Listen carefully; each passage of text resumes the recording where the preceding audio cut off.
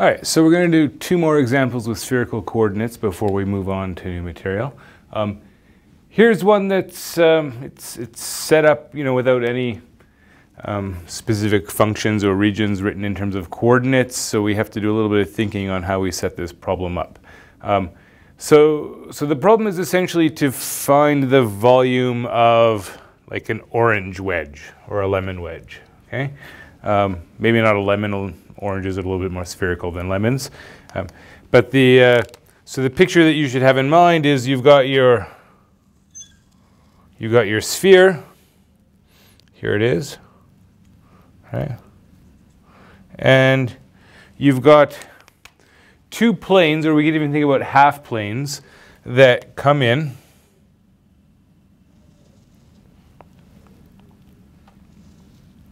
And they meet. They meet at some angle alpha, and you want to figure out the volume of this region that's being cut out. So I did a little bit of practice before this video trying to draw this region, and I failed terribly at every single one of them. So I'm not going to try a 3D drawing of this particular region. The challenge here is mostly figuring out how we assign our coordinate system. How do we lay down our coordinates and make sense of this, right? How do we calculate this? And in particular, we know that we have two angles in spherical coordinate systems, right? We have this azimuthal angle measured from the positive z-axis, and we have the equatorial angle that's measured from the positive x-axis. So which angle are we talking about when we think about an angle alpha? Well, let's remember what the standard surfaces look like, right? These canonical surfaces that are obtained by setting one of the coordinates equal to a constant. So we know that to get a sphere, right, we set rho equal to a constant. So the boundary of this ball would be obtained by setting rho equal to r. Of the other two angles, phi and theta, we know that if we set phi equal to a constant, we get a cone. But if we set theta equal to a constant, we get a plane. So that's what we want, right? Setting theta equal to a constant gives us a half plane. This suggests that to set this up, what we really should be doing is we should be setting up our coordinate system like so. So we should put in our coordinate axes, okay? We'll center our sphere at the origin, as one does. There's our sphere, okay? And what we'll do is we'll take one of these two planes that's going to come in and slice our sphere. One of those two planes we'll take to be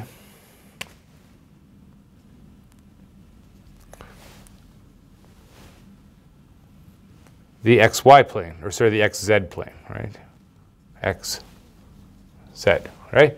Or at least it's going to be the portion of the xz plane where x is bigger than or equal to 0, right?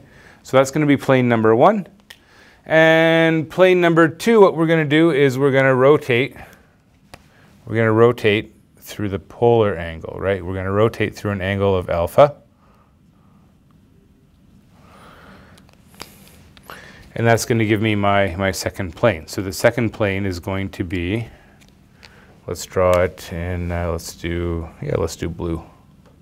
So it's going to come out this way. Right, there's that angle of alpha.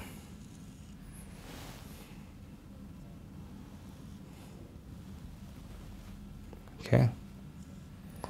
And so we've got that, and we're interested in the piece of the sphere that's cut out by these two planes. So I suppose it's going to look something like, we've got this piece here, and we've got this other plane is going to come in and it's going to cut the sphere.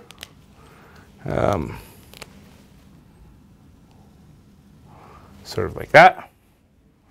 Right, so we make these two cuts. That's actually not really all that accurate. We should have passed those through there and there. All right, drawing's not great. Should we try to redraw it? Let's try to redraw it. Let's fix this. All right, let's do it a little bit better.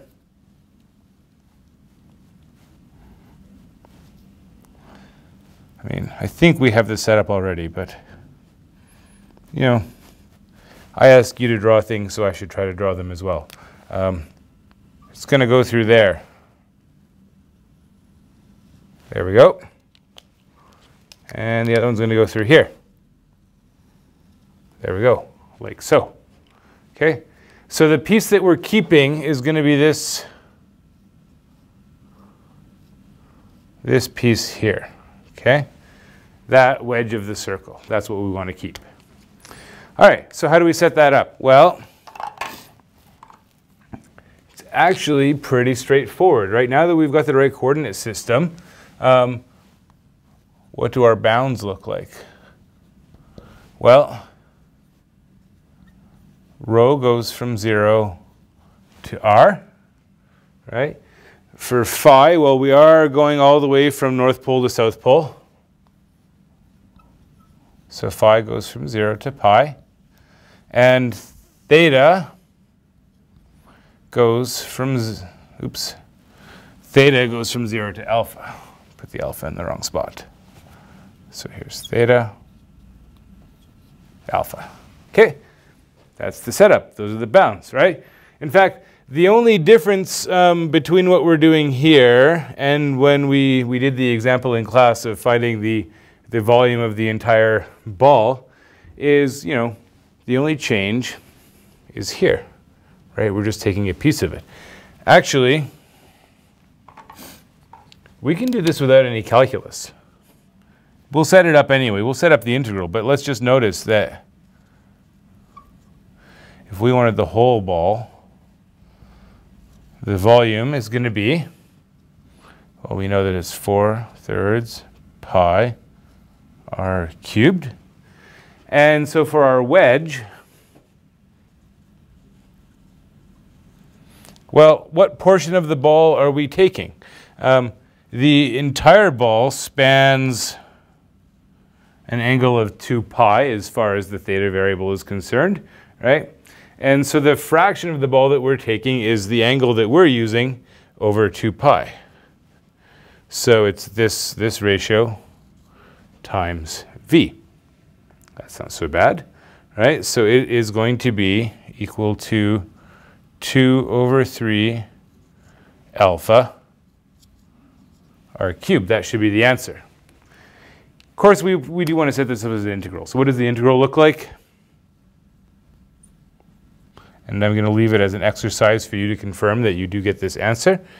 The integral should look like this. Theta goes from 0 to alpha. Phi goes from 0 to pi.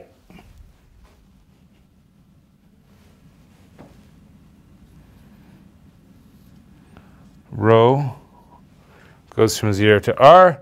And our d volume, remember, is rho squared sine phi, d rho, d phi, d theta, right?